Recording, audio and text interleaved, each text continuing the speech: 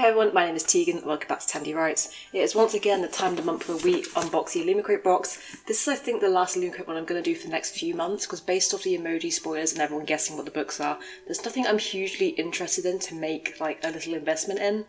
So we're going to enjoy this while it lasts. So this is the February box. I think it's called like Caged Hearts or something, but this one's very exciting to me because out of the few Illumicrate boxes I've had so far, this is the first one where the book was already on my TBR and something I was excited about, so I knew I definitely had to get this. Okay, so Caged Hearts, February 2024. Well, the March theme is fantasy, which, based off this image alone, I thought, you know, it looks very similar to The Girl Who Fell Beneath the Sea, which is the book I loved. And I think the fact that it was so reminiscent of a book that I already had and loved made me put off wanting to get another one. But I think, yeah, that I've looked at the book in detail and I think I'm still, you know, up for debate about it. And then the items we have inside. Ooh. There's another case of like where they've already revealed the book and all the items on the website ahead of time and I once again do not remember. So I'm very excited about this. First up we have the House of Night drinking glass inspired by the Serpent and the Wings of Night. Designed by Fez Inkwright. Pledge your allegiance to the House of Night with this drinking glass inspired by the Serpent and the Wings of Night. Not heard of it, but always intrigued. And I think I've said this in every Illumicrate box I've done so far, is that I'm very fond of the fact that they do books that I just haven't heard of, which is definitely my fault rather than them choosing like niche interests. Because it's like, wow, even more books to add to my TBR. I don't need more books. Oh, it looks intact, which is a good first start. Let's see. What's... a straw fell out. Also, like the little pack of silica gel, but we're going to ignore that. It's a rubber straw, it is bent, and drinking glass. I can't... Look, you see her? It's got serpents on it. And then, on the front, is that a scratch or just part of like the design? Let's investigate further. This is the ideal size drinking glass for me, and as someone who loves straws, because I find it makes me drink so much faster, and therefore I'm actually vaguely hydrated sometimes, I'm a fan of this. This is also, I think, purple. Let's hold it up to the light. I think it's purple. I can't tell. I like this. I especially like this little straw. Let's pop you in. That's as light as ever. There. To see it in its full glory. I like this. And also I like it because it's something that I will probably actually use. Next we have this black pouch, which feels like Alton's Trident replica, designed by Stacey McEvoy-Cornt. Be as mighty as Alton from the Poppy War with our next collectible replica inspired by his trident. And I know one of the boxes that I have that I'm waiting to unbox has the Cruel Prince replica sword in. So let's see if this is an equally cool replica. I was excited by it, but now that I have it in hand, what do I do with it? So I'll show you a little bit up close. It has like little fire designs on. I'm sure someone, I haven't read the Poppy War yet, so I'm sure someone will actually understand this reference and the trident and the character, and I think it is cool. It feels like quite sturdy. It's metal. It feels quite well made. And again, I think it's cool items, and I love replica items just as someone like who hoards merch and likes things from books. So this is very cool to someone, and when I read the Poppy War, I hope it will also be very cool to me as well. But I'm just like, what do I do with this now? It's going to live somewhere on my bookshelf. I'll work out where. Here we have the Fairy Tale Feast keyring. It tells me, designed by Marta Vale. Eat fairy tales for breakfast, lunch and dinner with this keyring inspired by the Book Eaters. That book is on my TBR. Since it's come out, I've heard like the reviews drop. It's a thing that was like very much 5 stars when I first heard about it, and now it's like a 3-star or something. But I'm still very excited by it, and I can't wait to read it one day. And that's... Hello. I like it. I really like it. It's a keyring. It has a little book of fairy tales with a bite taken out of. And I love the simplicity of it, because like this could feel like a fandom neutral item. This is just cute. It's... oh, it's turned around. Oh, it's like coppery. Or bronzy. But yeah, this could apply to any fandom. Like, it says inspired by the Book Eaters, but it is a book being eaten. This could be anything, and I love this. What are you? Crow's Foot pouch, designed by Gretchen Kobo. Lichen and limestone, I know your name. Store your toiletries or reading supplies on the go in this transparent pouch with the artwork inspired by One Dark Window. Have not read, but continue to hear like the most incredible things about it, so it will be going on my TBR. Let's open you up a little bit and get rid of this plastic. It's got a little tag that just says, whoop, Illumicrate travel case made in China. I'm glad. And then, what is the shape of this thing?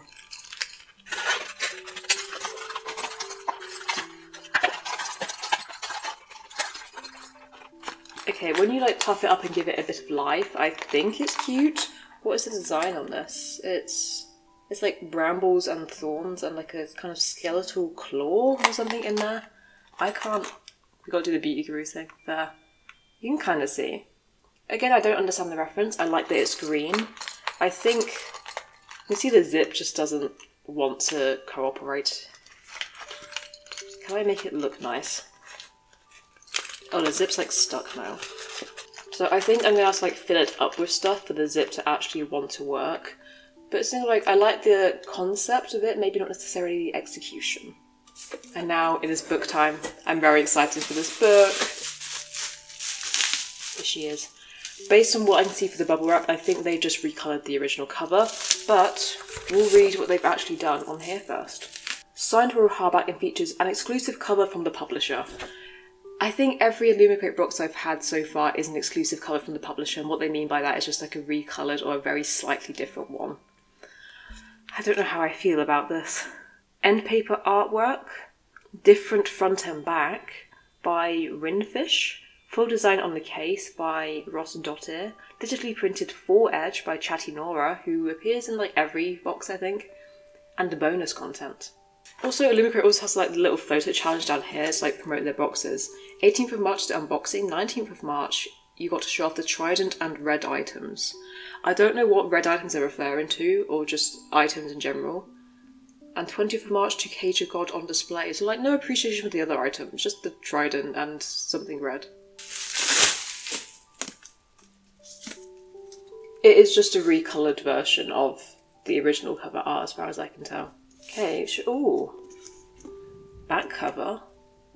There's the shiny. What does this say? To cage a god is divine, to be divine is to rule is to destroy. Shiny on the side, shiny on the front. There, appreciate her. And then we have purple on the top and the bottom. And then I scratched myself. On the side we have like this like stained glass design, which I really love. I don't know yet how it relates to the contents of the book, but I love this. This is beautiful. Okay, so this is a book about sisters or twins whose mother grafted gods into their bones. They are now bound to these gods and are grown up to become living weapons. They are raised to overthrow an empire no matter the cost. The country's on the brink of war, so it's up to them to take the helm of the rebellion and ends the cruel reign of a royal family possessed by destructive gods. I'm very excited about this. So anyway, let's open her. Ooh, I got the glimpse of the colours together and I was just like very overwhelmed with joy. Love for a second. Opening. Ooh! So here I imagine it is one of the sisters taking over, killing the royal family. That's beautiful art. A beautiful art style. I would like that for my own book. And then I realise we haven't looked at the hardcover case yet, but we're looking at what I see first. So we have blonde adult/child there, and then on the back we have a small blonde child, which I guess, is it the child in their youth, looking up at the castle? You know, seeing what they are due to become. Either way, it's beautiful. I love it. Can I show you both at once? In a sense, there. Appreciate all the art in one go. And on the hardcover case, we have beautiful again, I think. It has like the design of the palace. It's still got like kind of almost stained glass window vibe. I think you can see it there. This is beautiful. I love this. I will tentatively take back any slander I gave about the cover just being the original cover. Is this one signed by the author?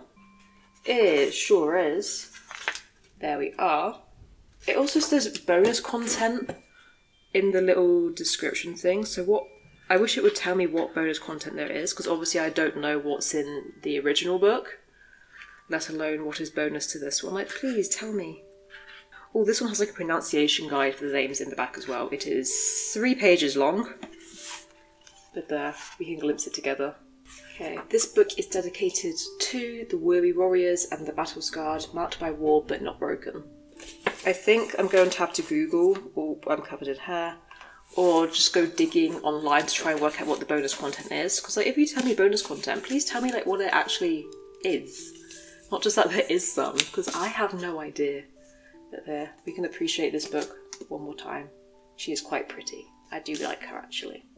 Okay, so box as a whole, I think I like it. So I always want the items to have a cohesive theme throughout them.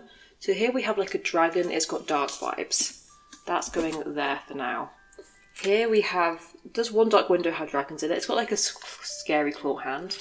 So I'll say dragony green fits the colour scheme. This one, well, serpents, again kind of fits the colour scheme. It's items that all look good together. Then you get to the trident, which as lovely as it is like a completely different colour scheme and vibe to the rest of the items. And also this keyring, which I think is my favourite item, is perfect, I love her. But this is like such an intense fairy tale colour scheme, like even the packaging of it, which to my knowledge the Death Eater's book does not have like a fairy tale vibe. That this one like stands out compared to what's going on here. I would really love a fully cohesive box one day that's not just like a special like book anniversary edition, like the Scorpio Races box, the Shadow and Bone boxes, ones like that, you know. So overall, I like this box a lot. I think pretty much every item in it, I'll get some kind of practical use out of it, and I do enjoy them visually, which is more than I can say about a lot of boxes. And this edge, stunning, love it. I think I will take back the cover slander now. So thank you so much for watching this video. I think I'm done with Illumicrate monthly boxings for a few months, except I did buy a couple of the old boxes as word count goal rewards, which I will be unboxing just so I fill the void a little bit. But yeah, thank you so much for watching this video, and I hope to see you next time. Bye!